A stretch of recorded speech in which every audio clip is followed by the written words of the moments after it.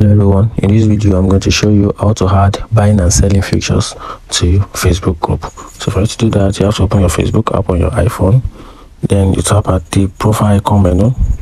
Once you do that, then you tap on this option called groups. After that, you're going to move up here and tap on your groups.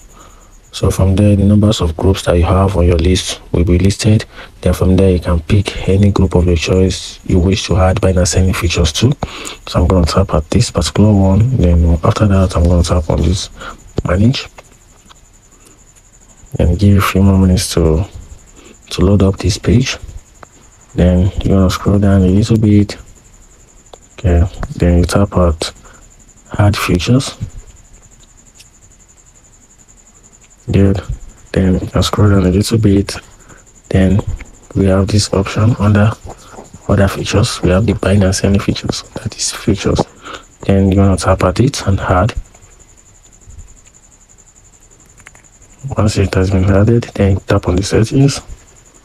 Then you make sure that all these packed, these three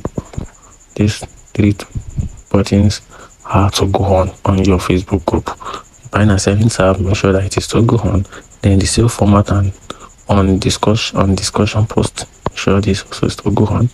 Then cross posting into this group, make sure that this part is also to go on from your on your Facebook group. If you find this video helpful, like and follow for more. Thank you.